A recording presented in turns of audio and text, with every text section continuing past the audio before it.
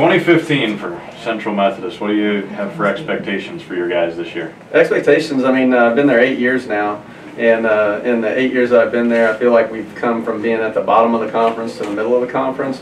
Now, over the next 8 years, hopefully the next 3, I'd really like to see us go from being in the middle of the conference to the top of the conference, and that's what we're working and trying to push to do. How do you take that next step? What are the challenges you foresee coming? Well, the biggest thing is just getting the pieces in place. I mean, it starts at the top with our administration. I mean, our president's been great. Our vice president, athletic director, the board, alums have been great in getting us the things that we need. I mean, to have an indoor turf facility, to have the weight room, a strength coach, and all the things we have in place. Now the scholarship situation that we have that we didn't have before. I mean, the class we were able to sign last year, we wouldn't have been able to sign them a year ago. And it's a better situation all the way around. I think because of our support, it allows us as a coaching staff to get a better brand of student athlete in there, and I feel like we've already done pretty well with the student athletes that we brought in, but it even allows us to go to a higher level and even bigger level now. Seems like as coaches build a program, and 8 years in, I guess it can still be called building, you have an ideal what you want your team to be. How close are you to getting your team identity-wise to where you want them to be, both offensively and defensively? Well, we'll find out this year. I mean, every year the team personality changes, and it's a different team. And you know, the thing that we've tried to do, I've always felt like we've been pretty decent one deep every year. And we started out the past 2 seasons in a row, starting out 4-2, and then we'd always have injury, as everybody does, and we really have a tough time bouncing back from injury. And we've got to be better in our second string and our third string, being better 2 and 3 deep. And you know, I'm sure we'll have injuries again this year, but we've got to be much better as a coaching staff and as a team at bouncing back and adapting to different injuries. And I know you're getting ready to talk to Jamall Williams here in a little bit, one of our receivers, and he had scored in 8 straight games last year until he got hurt in the middle of the season, and that really hurt us. We lost a lot of productivity with him being injured, and we've got to do a better job of coming back from that, where we can do what we need to do, even though we may lose a player that's very vital to us. Talk about bouncing back and having to face adversity. The league's schedule gets tougher this year. No more non-league games. League adds 2 more great teams.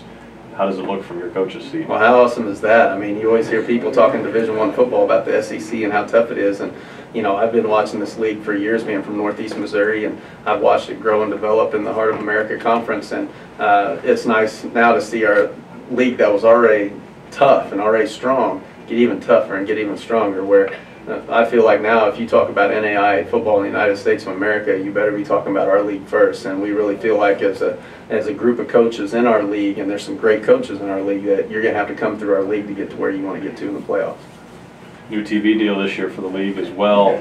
How does that impact Central Methodist? Well, I mean, to have that social media and a television situation, I mean, how exciting for all of our student athletes, for us, and more importantly, because I've always felt like NAIA football has some of the greatest stories out there for people to see that you don't actually get to see. I mean, NFL and Division I have some great stories in itself, but you see some incredible stories come through NAIA football, and I think this year the people that watch NAIA, and particularly in our league, you're going to be blown away by some of the kids that you meet this year.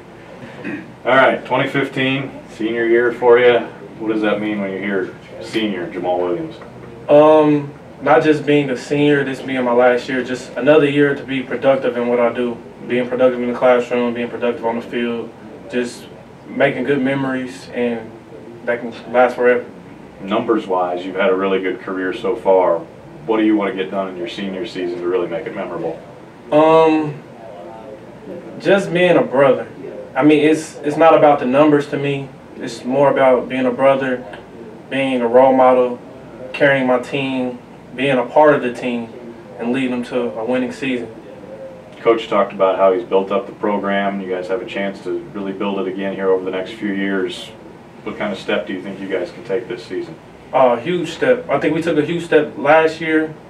Like you said, the injuries kind of hurt us, my injury being one of them. So I think this year, just being able to stay healthy and take what we did last year and finishing it on. How do you view yourself as a leader now that you're a senior? I'm not real vocal, as you would say, a vocal leader, unless like I'm pissed off or something. Coach Ford tells you I need to control my anger sometimes, so I can tell you that. But just first off, spreading within my receiver core, and then spreading out to more of the offense, and then spreading to the whole team.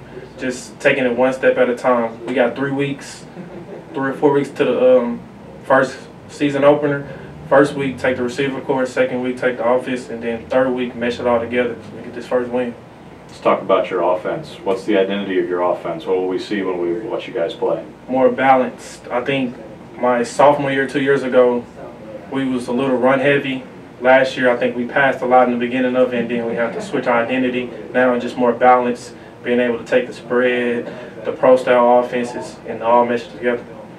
Best part of being a Central Methodist football player is? Being able to be a goofball whenever I want to.